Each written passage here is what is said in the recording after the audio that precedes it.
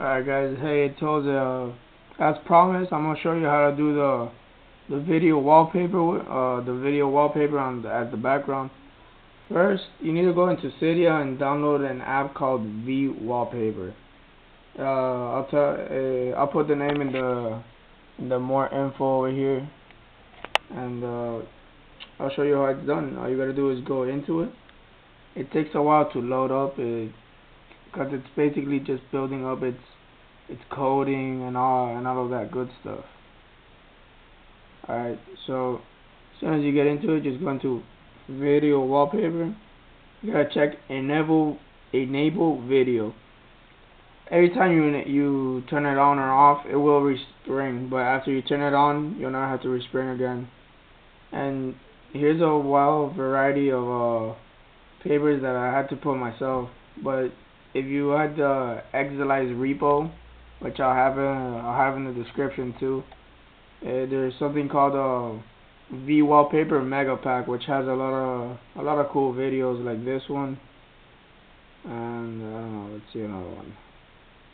And electric blue comes with that, which is actually, I like that. Driver comes with driver, and I'll show you how to SSH videos too, because this one I had to put myself, which is what you call transformers.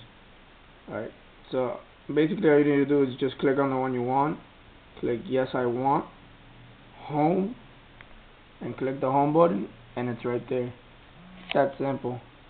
I'll show you right now how to SSH videos into it. Okay.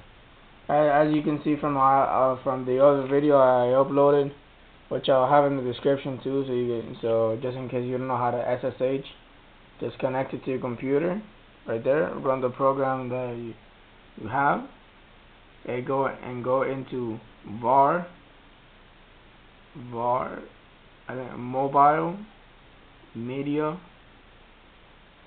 skrew videos right there, and click the video you want. In this case it's the transform one, and just drop it in there. It's that simple. And after that, all you gotta do is run the app again, and it'll show up right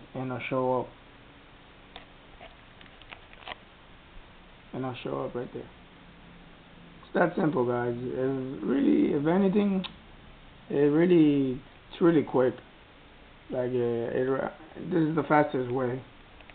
The next video I'm gonna do is I'm gonna show you how to get the NES 4 iPhone, which is actually pretty amazing. If you have an iPod Touch 2G, 3G tethered, iPhone, anything that has Bluetooth, everything except the first iTouch, which doesn't have, you can use your Wii remote as a control for it.